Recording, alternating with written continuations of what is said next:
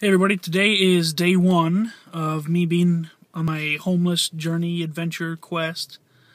I still haven't gotten a good name for it, simply because I guess I don't know if the name matters, but basically for those of you who aren't aware, what I'm doing is I feel the Lord's called me to take a personal journey, 21 days, and head down south, be homeless, and rely on Him to provide pretty much everything for me. I got a late start to the day because there was just a ton of people that really wanted to see me before I eventually left, and there's also a bunch of stuff that I forgot to do until the last second. Surprise! But so far things are good. I'm awfully tired, so I'm gonna take a little nap here at whatever this place is. I don't know if you guys can see. There's air over there.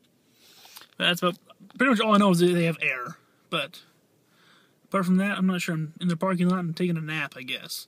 So I will get back in touch with you guys soon. Thanks for keeping up. Bye.